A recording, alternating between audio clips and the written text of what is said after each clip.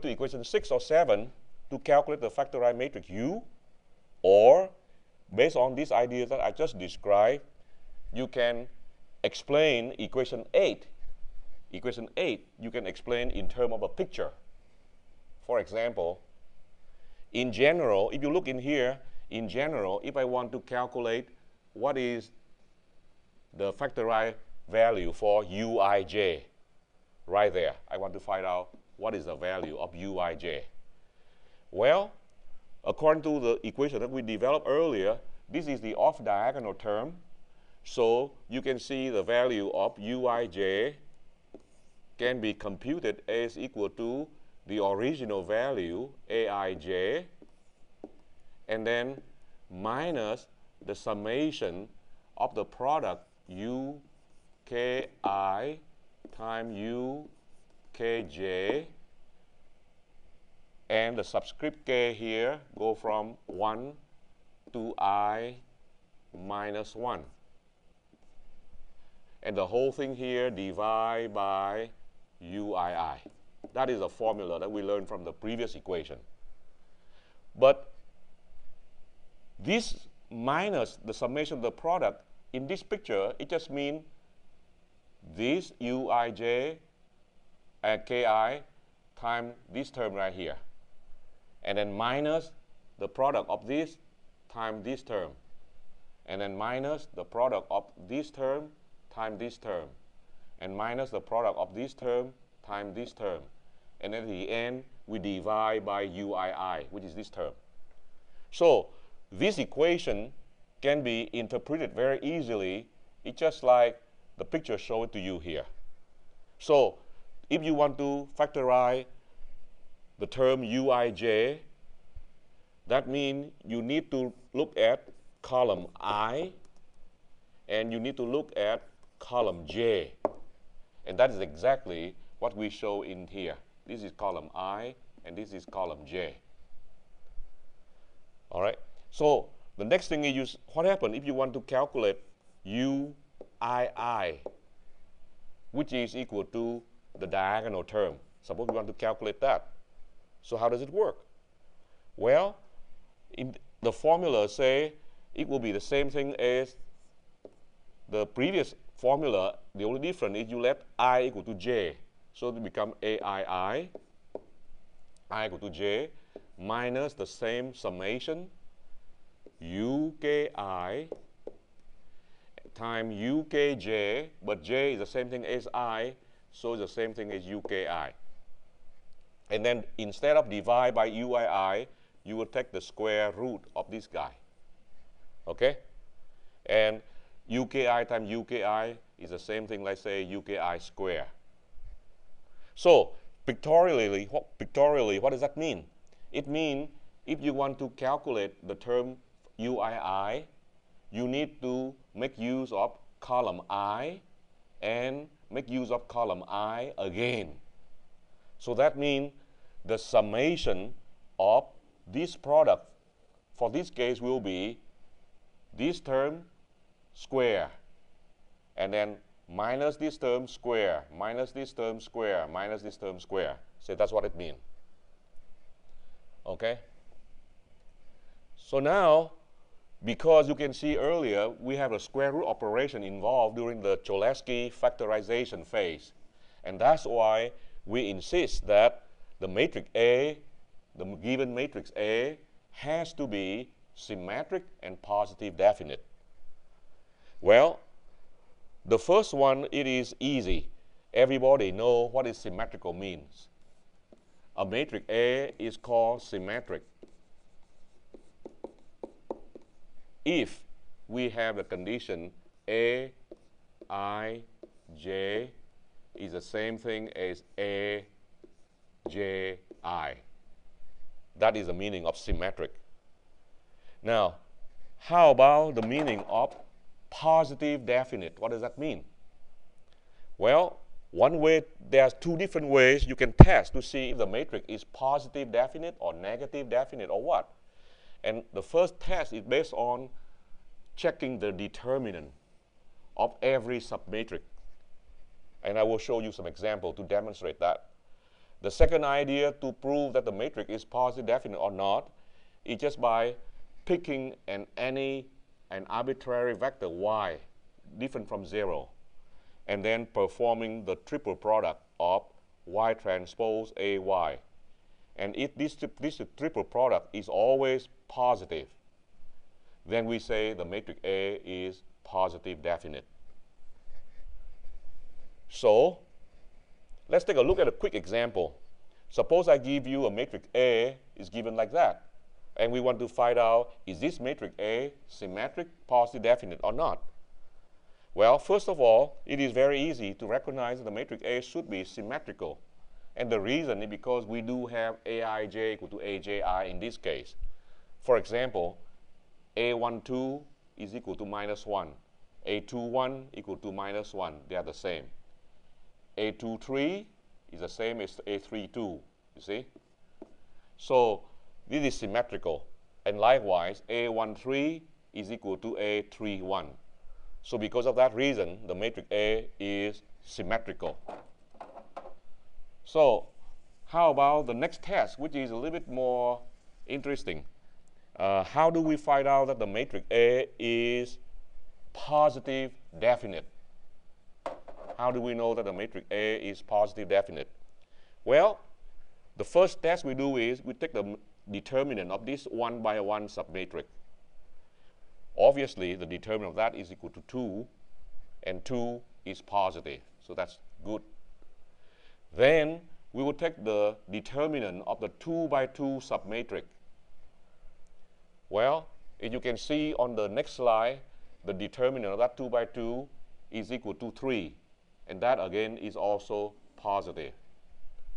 And then finally, if you go to the previous slide, we take the determinant of the 3 by 3 submatrix here. So when you take the determinant of this 3 by 3 submatrix, the answer is 1, which is positive again. Because the determinant of every submatrix are all positive, now we say the matrix is positive definite. So that's the way we prove that the matrix A is given to you in this example is symmetric, positive, definite. How about if we, based on another criteria B that we mentioned earlier? Remember we say we just pick up any arbitrary vector y. Let's say have 3 components in this example. And assuming this vector y is different from 0. That's the requirement. Any vector is good except don't let it to be a 0 vector. So then the next step will be, let's try to figure out this triple product. Well, we all know in this example, the matrix A, the dimension is a 3 by 3. The vector y, the dimension here is 3 by 1. Y transpose, the dimension is 1 by 3. So the triple product, y transpose ay, supposed to be equal to a scalar. And the detail is here. After we multiply all of these 3 matrices, we will get the answer of that triple product y transpose ay will be equal to this much after you do all the matrix multiplication. And with a little bit of observation, it is very easy to see that that equation right there is the same thing as presented in this way. Now, if you look at the scalar presented in this way, you can see every term here has a square, there's a square, and there's a square. So that means this scalar here has to be greater than or equal to 0 for any vector y. And because of that reason, we say the matrix A is symmetric, positive, definite. So there are 2 different ways to verify the matrix is positive, definite. The first way is to check the determinant, and the second way is to check based on the product y transpose ay for any non-zero vector y. Okay, let us say step number 1, it is done, which is factorization phase. And if you remember, the equation we start with is ax equal to b. Ax equal to b.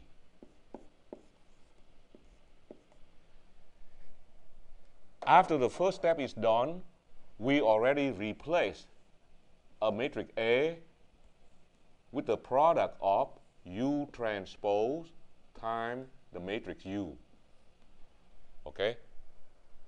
So now, that's why now what you have is equation 9, which say U transpose times U times X is equal to B.